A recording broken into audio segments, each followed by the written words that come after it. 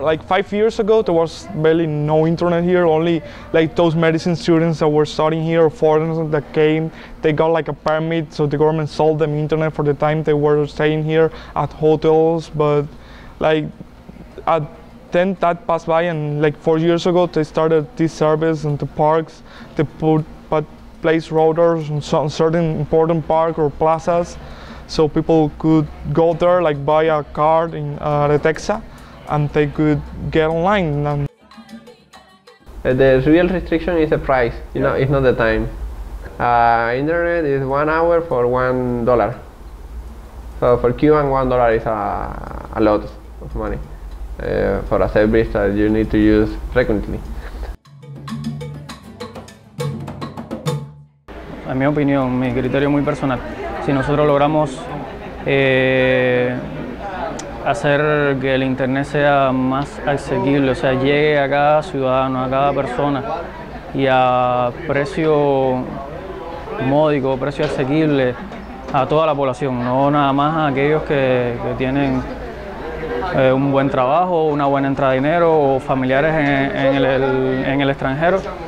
Creo que tal vez el paquete peligre un poco y creo incluso que hasta desaparezca, porque ya al tener ese acceso a la web y poder tener tus series, tu música, la información que tú desees al alcance de tu celular o de tu laptop, bueno, pues creo que entonces eso sería como matar el paquete.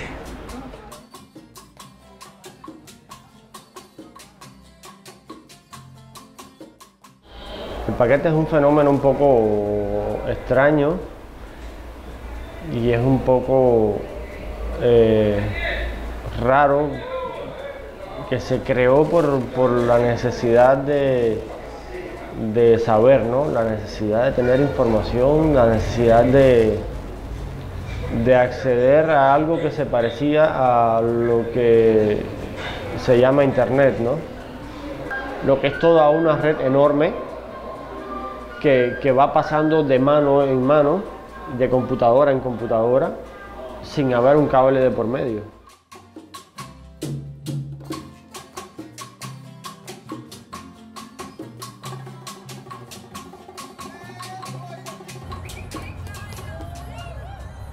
There's an old joke, widely attributed to NASA, that says to never underestimate the bandwidth of a station wagon full of tapes hurtling down the highway.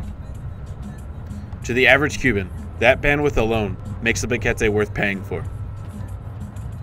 At least twice a week, the contents of a 1 terabyte hard drive are first assembled in Havana before making their way out to each province by a courier via bus, car, bike, or even on foot. This journey to each province takes about a day, which means that a TV show that aired in the US on a Sunday night would be available in the Paquete on Tuesday morning. This drive contains hundreds of dollars worth of data, but costs only a few dollars to copy. The Paquete isn't outright illegal, but it inhabits a gray area in the eyes of the state that Cubans are all too familiar with. Many Cubans approach my interviews cautiously. Some agreed to be recorded on the condition of anonymity.